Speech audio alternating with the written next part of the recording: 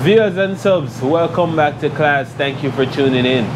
In the last video, guys, I used the multi-orange putty from 4CR Complete Auto Care to repair this area. Now I have it in the booth, nice and prime, clean, and ready to go. Here I have my beautiful paint.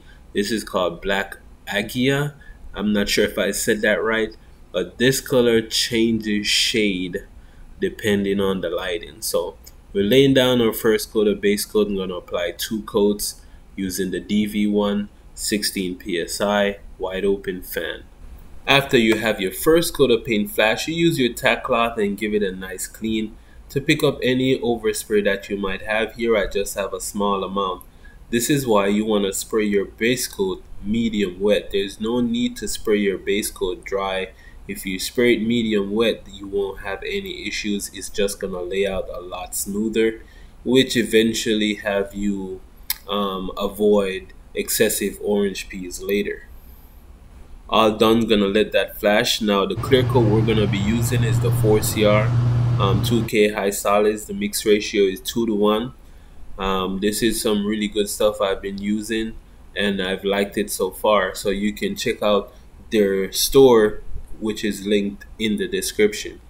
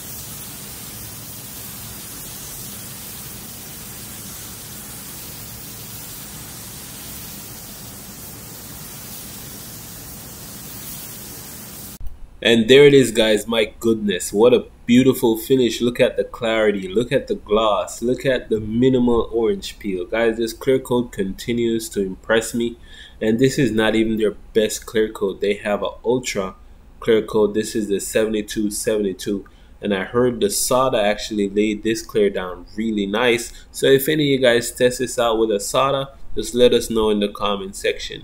And here is my bodywork, guys. Check out the bodywork. Here is looking really good. So until next time, guys, do the right thing. Subscribe, like, comment. Class dismissed.